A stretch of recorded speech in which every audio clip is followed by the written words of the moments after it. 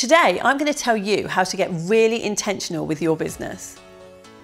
I'm Lisa Johnson, a multi-six-figure business coach, and in 2 years, I've built a business online where I make 80% of my income from passive and semi-passive income streams.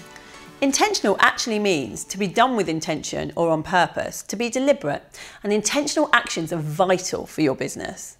They may not always be successful, and they may not always have an extensive plan behind them, but they should always have meaning. By that, I mean that every action will either move you closer to your goal or help you to learn what doesn't work. Intentional, purposeful work will ultimately be what gets you to where you want to be. Being intentional in your business looks like not putting things on your to-do list that won't move you forward, tasks that won't lead to a more fulfilling life or more clients, more money, more freedom, or more opportunities. As an entrepreneur, having strategy, goals, and knowing where to put your time, energy, and money is what will empower you to keep going when times get tough and to avoid burning out. To know what your intentional action should be, you need to measure your progress. It's something that as solopreneurs especially, we just don't do consistently, or in some cases at all. We're all guilty of looking at vanity statistics like follower numbers. They're the easiest to access, easiest to analyse, your account is either growing or it's not, and the easiest to compare to others. They're the first thing we're greeted with when we land on our profiles, while all the other data is a few clicks away. Whether it's figures or feedback from clients, you should be consistently making time for measuring your progress, all while giving any new strategies time to get results. So the big question is, what should you measure as an entrepreneur? When, where, how, and why you're most productive. For this, I suggest journaling each evening to reflect on your day. Think about why today was or wasn't as productive. Were you in a different environment? Were there distractions? Is there something going on that's affecting your ability to concentrate? Are you giving yourself enough time to complete the tasks needed? Do some tasks excite you more than others?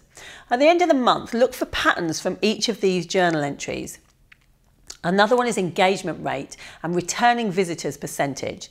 If you're measuring your social and website traffic, these two analytics are what will give you an indication of what's resonating with your audience and therefore where it's worth spending your time.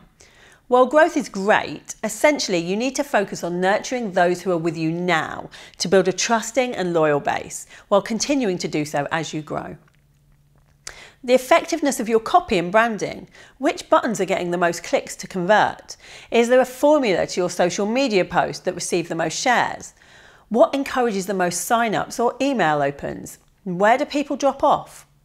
Competitors' actions and your collaboration results. Whenever you start to compare yourself to your competitors, turn it into a positive. Who has an engaged, trusting audience? Who posts consistently? Whose personality do you really connect with? Which of these people can you team up with? What did your initial contact with them look like?